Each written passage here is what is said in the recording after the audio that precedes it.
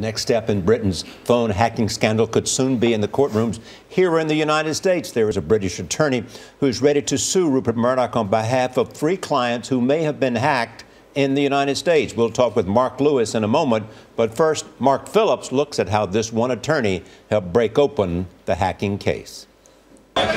The legal thorn in the Murdoch media empire's side, and the man now considering bringing charges in the United States, is a man who was a regular reader of the company's most notorious newspaper.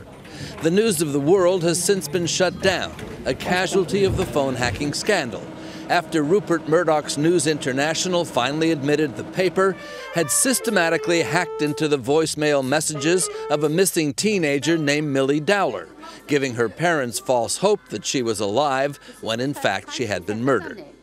Mark Lewis, a previously unknown English lawyer, represented the Dowler family and led the legal battle which forced the Murdochs to pay almost $5 million in compensation and also forced Rupert Murdoch to apologize.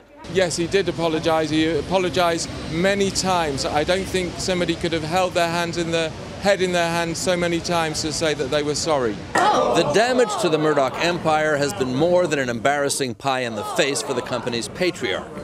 James Murdoch, the son and heir apparent, has since been ousted, or at least jumped before he was pushed, from his top job in the family business.